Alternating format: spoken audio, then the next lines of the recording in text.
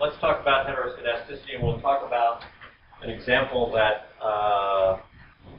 has come up just recently for Brent Edelman, who's in the PhD Econ program and is writing his dissertation. And one of the things that he is interested in is the impact of cultural diversity on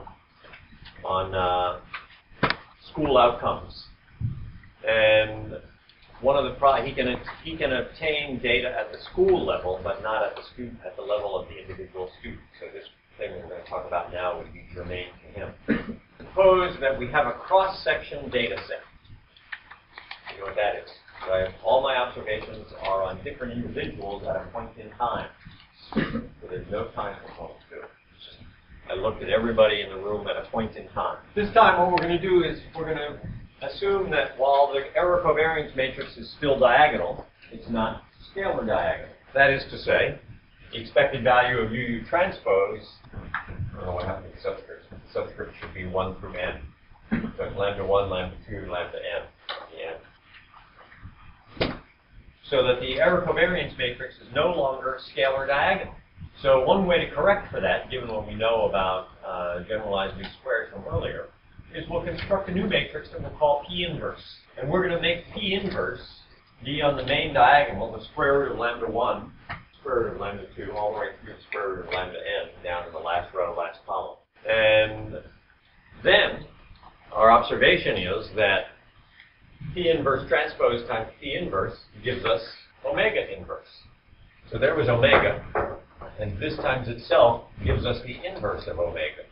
And we know that the best linear unbiased estimator, when we have an error covariance matrix that's not scalar diagonal, is x transpose omega inverse x, quantity inverse, times x transpose omega inverse y. And now we have a way to model omega inverse, given what we know about the error covariance matrix. So let's look at a particular example. Suppose that we have some data, or we would like to have some data. We would like to be able to see, for example, test scores for each individual student and that student's parental income. For some reason, we think there's a connection between the two. And so in the best of all possible worlds, we would be able to observe that data. But in this country, there's a problem with that. It violates an individual's right to privacy to have their identity known in that way. So instead, the only data that we get is the average score in a particular school. We know how many kids are in the school, and we know what the average score of the students is in the school. And we know what the average income is of the parents who have children in that school. So instead of seeing little qij and xij, instead we see the average of q for the jth school. So if nj is the number of kids in the jth school, then the average test score in that school is the sum of the qij, where the index I runs from 1 to the number of kids in the jth school. So j is the index of the school.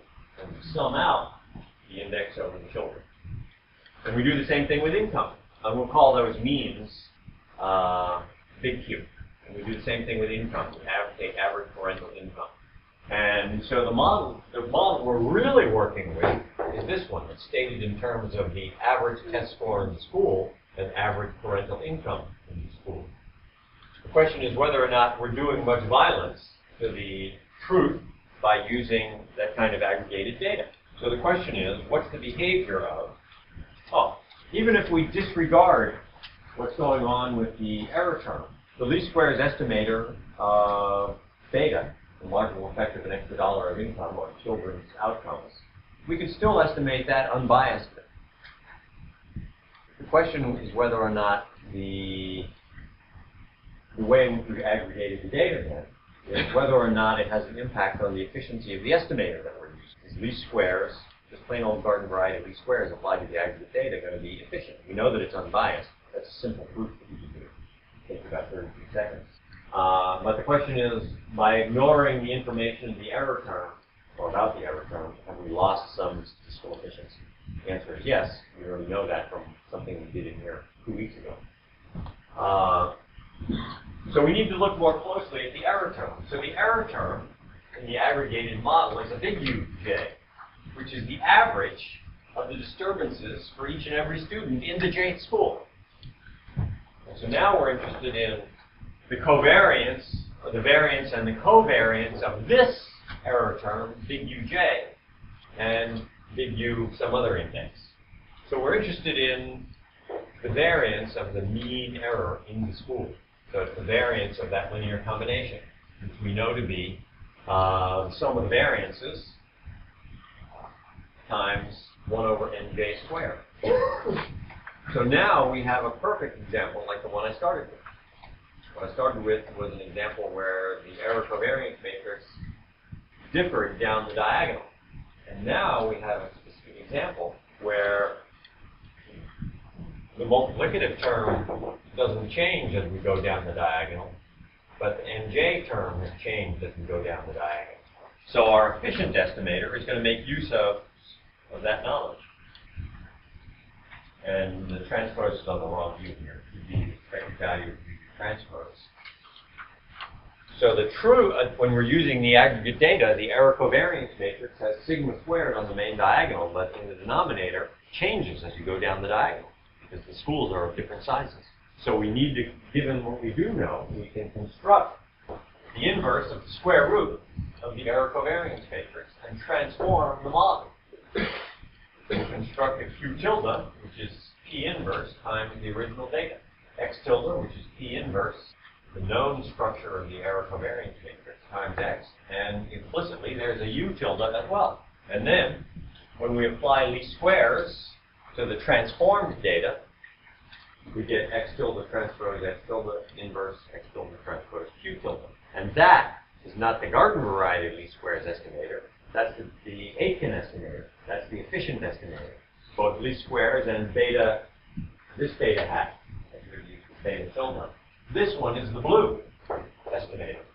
Applying just straight OLS to the aggregated data would not be blue. So what's the moral of the story? If you're doing a research paper or research project with cross-section data, you almost certainly have a heteroskedasticity problem.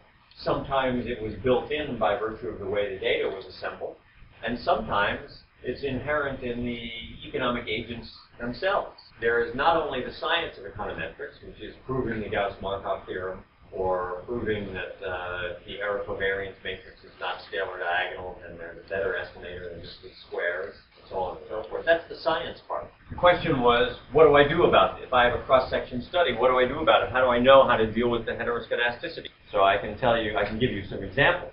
It's a common example to, for example, if you thought that the variance of the error term depended in some way on firm size, and you have a cross-section of firms, then you would weight the data by the inverse of the square root of firm size.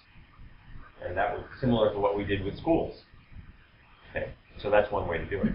So it's a judgment thing. Or I suppose you could, is it possible that you could just pick a variance covariance matrix that has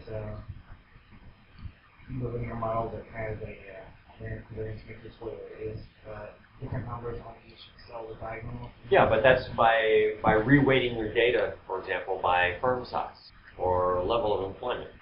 That would be a way for account of doing that explicitly. Nobody's going to give you data where they've already done that for you. Right. So your job is to figure out exactly how you're going to do it. So in studies of firms, they do things like rescale by the inverse of the square root of employment in the firm. And by construction then, if the main diagonal of the error covariance matrix was not scalar diagonal, and it depended on employment, by virtue of what you did to rescale the data, you coerced it to become scalar diagonal. So in your coerced data, you constructed a scalar diagonal covariance matrix.